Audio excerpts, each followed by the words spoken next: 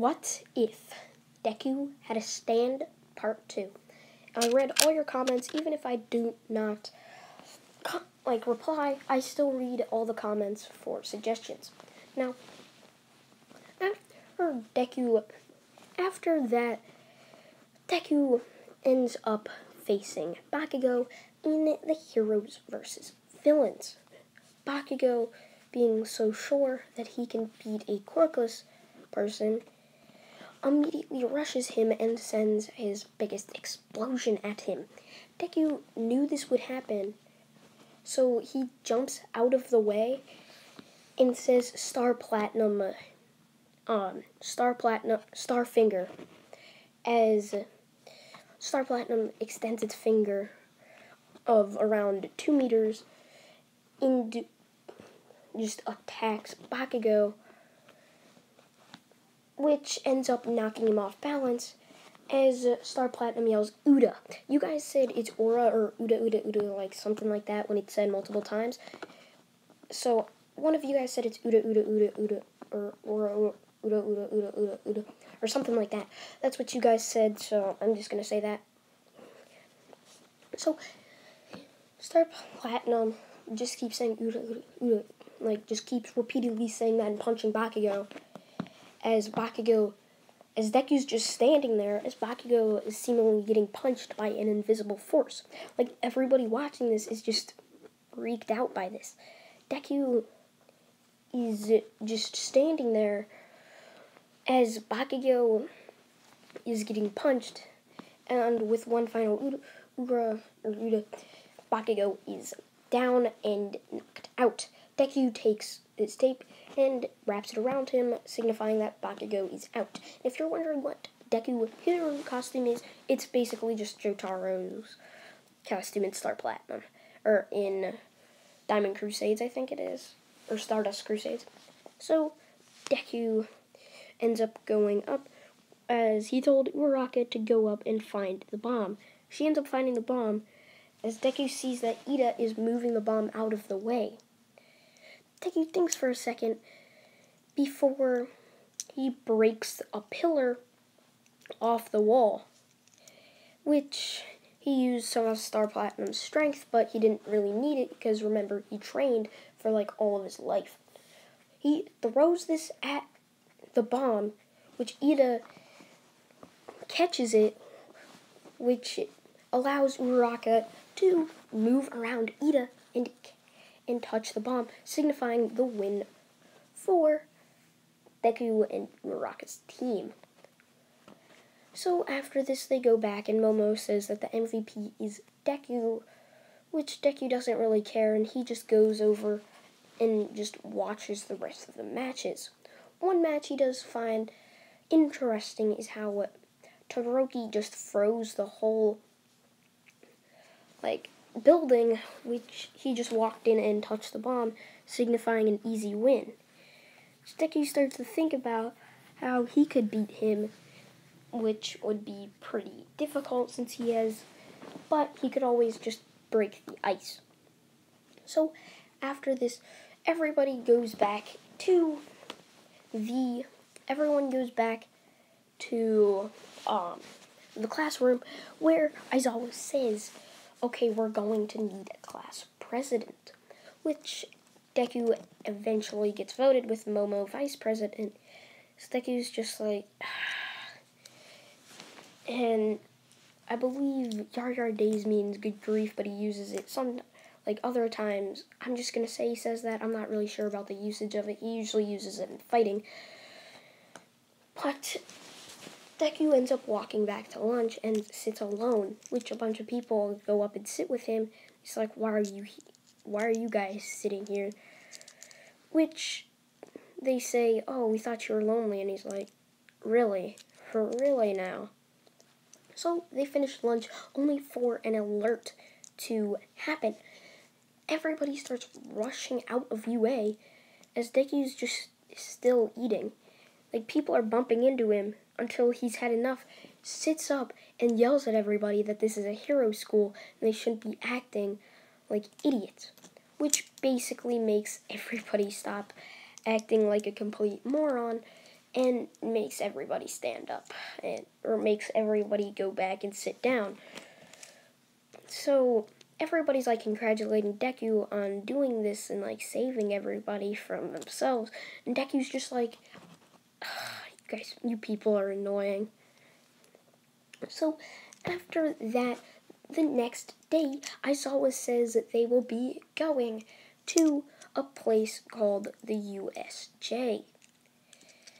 Deku obviously gets into his hero costume, and they end up going there.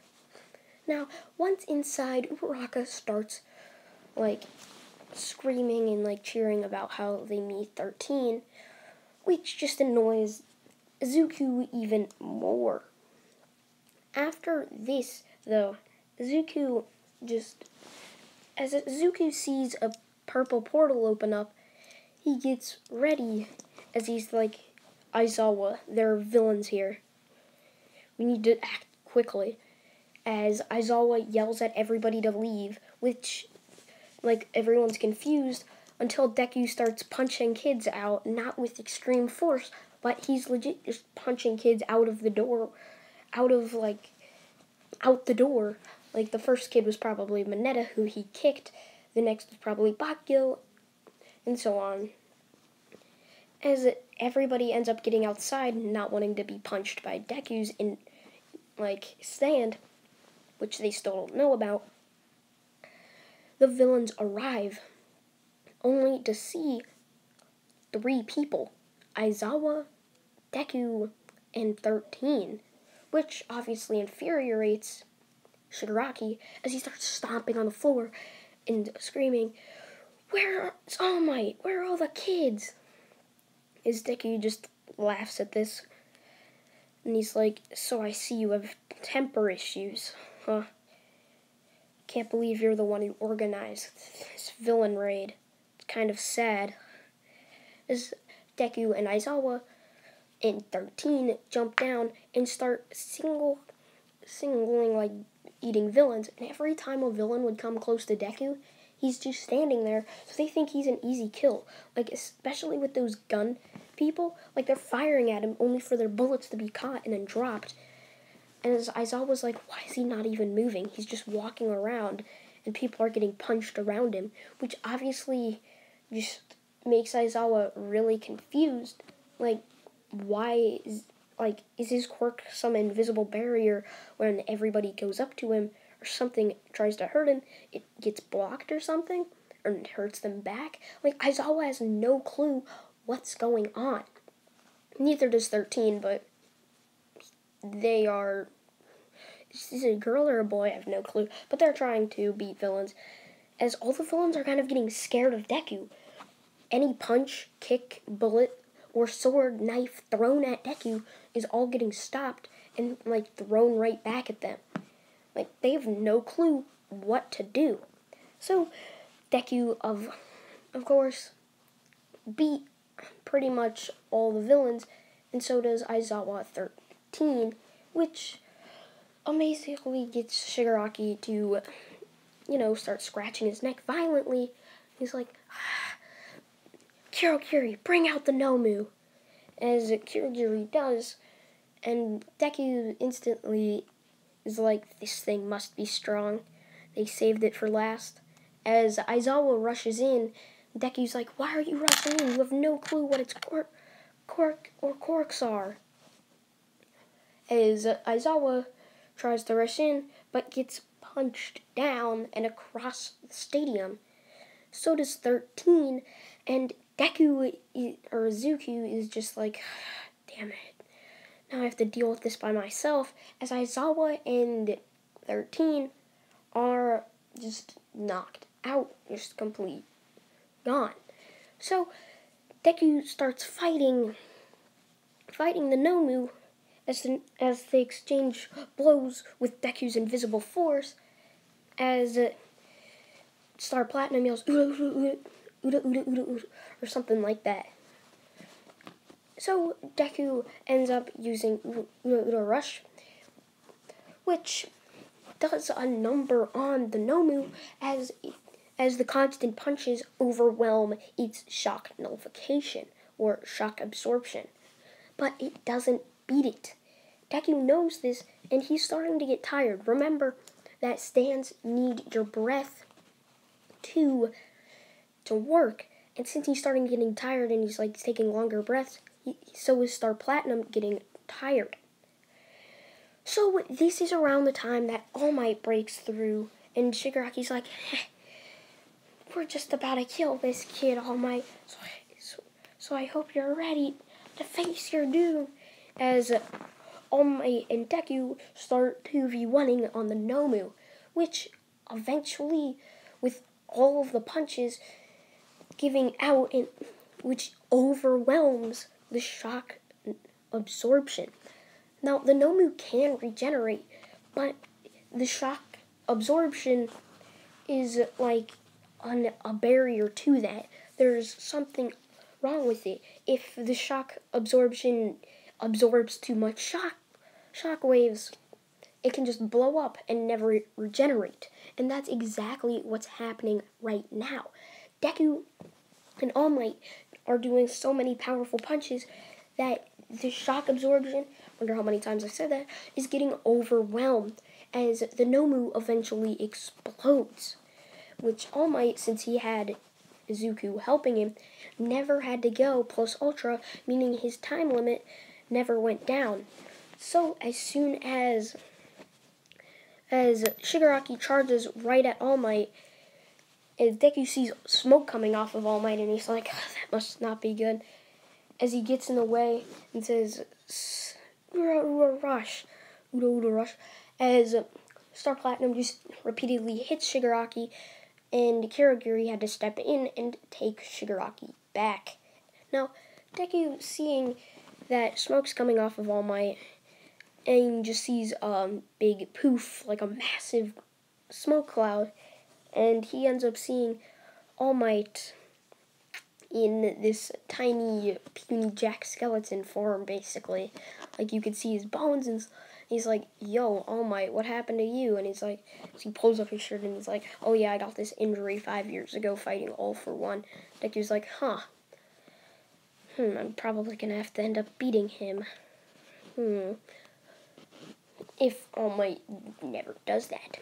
So, Deku ends up taking All Might back to UA without anybody seeing him, and the teachers arrived much later than All Might, so like the teachers never arrived yet. So Deku ends up taking them to the teachers, which all the students were end up evacuating back to UA. So they never saw All Might. So Deku ends up going back to his house as he's thinking All for One.